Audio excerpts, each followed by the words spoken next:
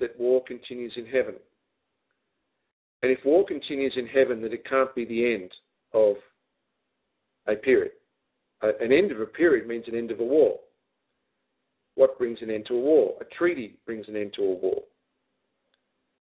Now, the present world and the present elite depend upon the war continuing in heaven to justify the way they operate. They need the war.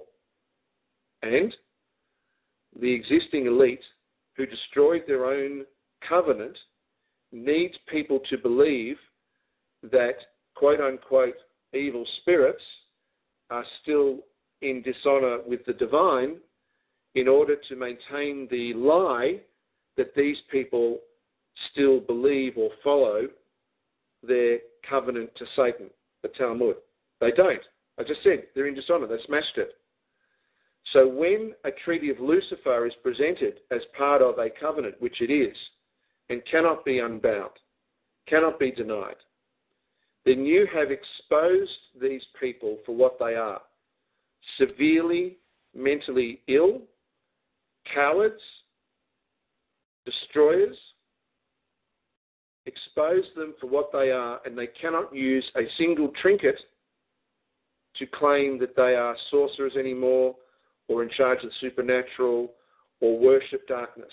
And anyone that follows them hopefully now can see that they are nothing more than a bunch of liars, pirates, parasites, severely mentally ill, mad people.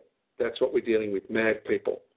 So that is a strategy of war as much as a healing process. And I hope people would understand the logic of that. It is a brilliant move, and it is a move of divine brilliance and divine compassion. Now, let's move to the saints and the Roman cult. They need division. They need division to hide behind it. They need division to justify their position. When division no longer exists, when you honor those that have been part of their system, when you honor them and forgive them, then you expose them for what they are.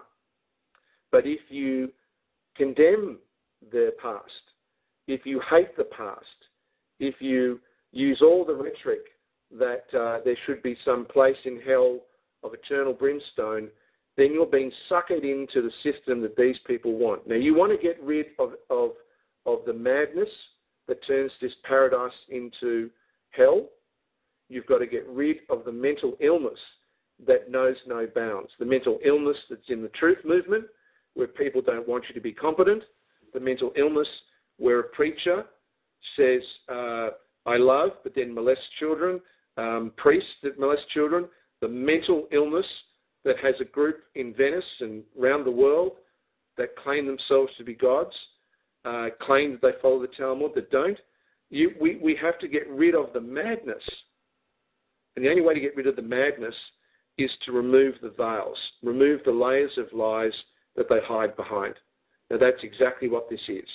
And if it's hard to understand, I understand it's hard to understand. If it goes against the way you were brought up, I understand it goes against the way you're brought up. But revelation is supposed to be about understanding something or realizing something far beyond what you thought it was. And if it is the end of the world, then we were promised thousands of years ago that our minds would be expanded beyond our comprehension when we realize the miracles before us. And this is a miracle. The Treaty of Lucifer is a miracle because the war is ended. The war is ended. So, yeah. All right, great. Thank you, Frank. Isaac, are you there still? Yeah, I'm here, Terry. Yeah, great. Isaac. How you been? Good. Well, Frank, thanks for taking my call. This is actually the first time I've listened or really even perused the website or anything like that. And, I'm sure that I have taken ownership of certain things that cause me to really question and wonder about a lot of things that are on there. I think that you did answer some of the things in regard to Article 47, which was one of my questions, and then Article 23. I guess the main thing I want to know is how do you know that? I mean, who wrote all this stuff, and where did this information come from? And who's responsible for putting it to text in this manner? And who are you? Well, okay, some good questions there. Firstly, I'm a man. I'm not a Messiah. I don't claim to be a Messiah. I don't have a group of people around me. I'm not creating a cult. And by December the 21st, 2011, being the day of judgment, I no longer have anything to do with this. How do I know this? Thousands and thousands of years ago, people who we do believe were inspired by God, and there is no doubt in the general majority of people who were inspired by God, wrote certain things. They wrote certain things so that at a certain time we would understand that these are the ways we validate, rather than having to, have doubt. One of those times is the book of Daniel and the 1260 days, or the 1260 years, as reinforced in Revelation, and many prophecies. When you look through, you find that dozens and dozens of prophecies from all religions are coming to this point. So I refer to that as a guide for anyone to understand. Did you think the four horsemen was just a symbol? Is it not the perfection of divine natural procedure to end an injustice, an injury? How many, think of what each of those four horsemen do in Revelation, and tell me if it is not perfect natural procedure. Think of 1260 years and the first time that the Pippins put themselves in power in Rome in the year 751. Add 1260 to 751, and truly that is the date. What the Roman cults say and what is true are two entirely different things. But the Roman cult came to power in 1057, but the first time the Catholic Church came to power in Rome was 751. Add that together, what's the year of judgment? What's the year that they end? 2011. So there are all those signs there for you to decide whether you are able to recognize revelation, recognize prophecy, and that validates. So then it's not a question then necessarily of how this is true or why this has come, because it's come because this is the time it's come. The question is, who is Frank, and how does he know, and how does this operate? So I'm trying to separate validation, of which there is plenty out there, from who I am. So have I answered that first part for you? Yeah, I would say so.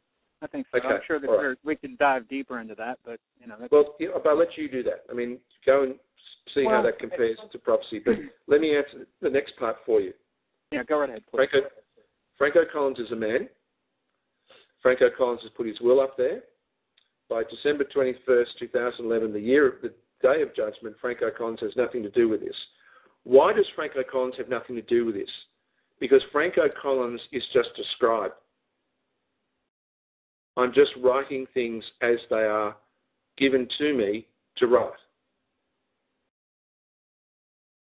Call it revelation, call it vision, call it inspiration, call it prophecy, whatever you want to say, but please, that is just a job. Yeah? I don't ask or want anyone to consider that I am greater than anyone else. I'm not. I'm far from a moral man. I have tried more times than you could imagine to not do this, but I accepted many years ago, that ultimately there was a job to be done. And that's what I'm doing. I'm doing a job, and then it's entirely up to you. And why is it up to you? Because the message in this is that you are the author of this as much as I'm the author of this. And if you don't complete this, if you don't stand there and be competent about this, then that is your life lesson, and later on when you pass on your lesson to finally come to terms with. But this is our work, not Franco Collins' work. And it's an evolving process.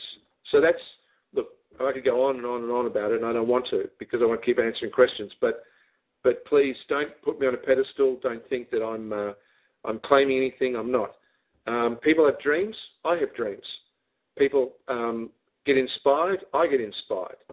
My inspiration is making this come true. But I'm not the author, and I never claim to be the author of this. I mean, it should be self-evident who the author is of this, and that's the respect I'm trying to give. Okay? Definitely do. And I mean, I press these questions because for my whole life, ever since I was a young child, I've always had a sense of something, and I don't really know how to describe it. Yep. And I feel something right now in regard to the way that the world is. And Yep. I've always been one that has been very hungry for truth and righteousness and justice. Yep. And and I know that I have a lot of indoctrination to go through, or to shed off the way that I was raised, the things that I was taught. And I have been going through that process, especially in the last 2 years. And it's just, there's a lot of information in there that some of it's very staggering. Some of it sets me back and makes me wonder, well, what the heck? And yep. I don't know. I'll definitely take your words, and I'll definitely peruse some more. And I just, I want to understand, and I do not want to be deceived. And here's the thing. What makes this unique? And I missed this, and I want to make this clear. I'm not asking you to believe. Like it. Yeah, sorry. Can you hear me? I can hear you. I don't want you to believe a single thing I say. I just would like you to see that these ideas help expand your mind and help you develop a competency and a balance and an amazement at what you are. And if that helps you, then that's all this is. Now, yes, it can be regarded as something more than that, but I make it clear, nowhere in the covenant does it require anyone to say believe.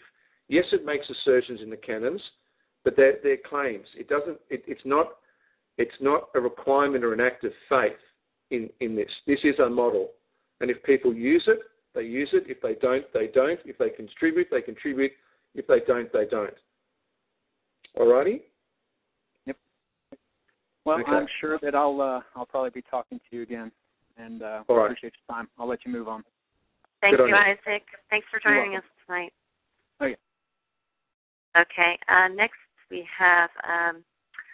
I wanted to get to Get Free here. Let's see. Can Get Free speak? Hello? Yes. Hi. I have a question that's not so philosophical, unfortunately.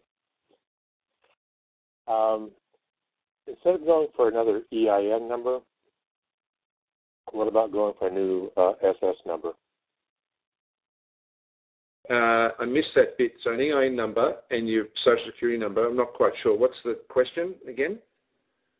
Well, to get an EIN number, you usually have to give your Social Security number. So yeah. I just want okay. Can I ask you to do this then? Have you read the updated section there on the ecclesiastical deed poll section on obtaining an EIN, which has just come up this afternoon? Yeah, I looked at it. Yeah, but have you gone through it and looked at the link and looked at the updated form? Yeah? Yeah, I looked at it quickly, yes, I did. Okay. What, today or yesterday? Today. Okay. Because if you look at the form and you look at the details there, by the IRS's own details, you don't need to put an SSN number in there. Okay? Okay, I guess my question is it possible to get a second SS number? Maybe I can help with that. The purpose is not to get a SSN. It's the EIN to go with the trust, the foreign trust. Yeah, it's a question I can't give you an answer to, but we're not asking anyone to get a Social Security number. Yeah. Right. Yeah. Okay, great. Thank you. Thank you for your question. If you go back over to university.ucadia,